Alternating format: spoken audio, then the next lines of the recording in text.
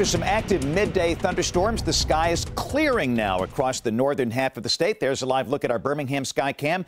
High atop Children's of Alabama overlooking Regents Field. And as the dry air moves in, the clouds move out tonight. And we're looking at a couple of very nice days ahead tomorrow and Thursday. Here's the radar. The showers and thunderstorms shifting way down into parts of South Alabama this evening. The bulk of the rain south of US 80, west of I-65. Some thunder, lightning, heavy rain here, but nothing severe. That will keep on dropping to the south, and the sky will gradually clear tonight as that dry air works in. Dew points are coming down. That means a couple of things. The humidity will be down and nights will be cooler. We could see some low 60s in spots early Thursday morning. Then the humidity begins to creep back up on Friday, and by the time the weekend gets here, it's going to be warm and muggy with a few hit and miss showers and thunderstorms around each day.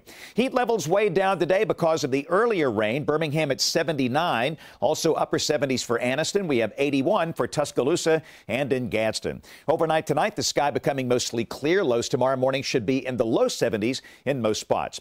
Good news in case you're beach bound. We have no tropical storm worries for the Gulf of Mexico anytime soon.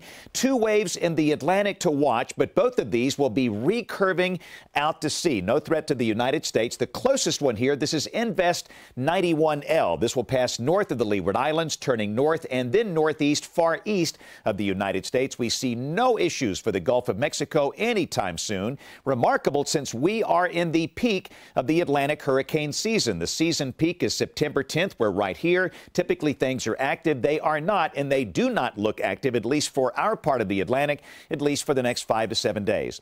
Overnight tonight, the sky becoming mostly clear. Showers will stay down to the south. We're expecting lows tomorrow morning right around 70 in most spots. Tomorrow it should be a sunny day. No showers, no thunderstorms. Highs around 90, but again, the humidity should be lower. Here's a look at our 10-day forecast. We're dry on Thursday as well. Thursday morning, we're going to see some low and mid 60s. Very pleasant. During the day Thursday, the sky sunny, the high 90. Chance of a few scattered showers on Friday. For the Labor Day weekend, no washout, but we'll have scattered showers and storms around Saturday, Sunday, Monday, mostly noon to midnight. Highs in the mid to upper 80s with some sun out at times.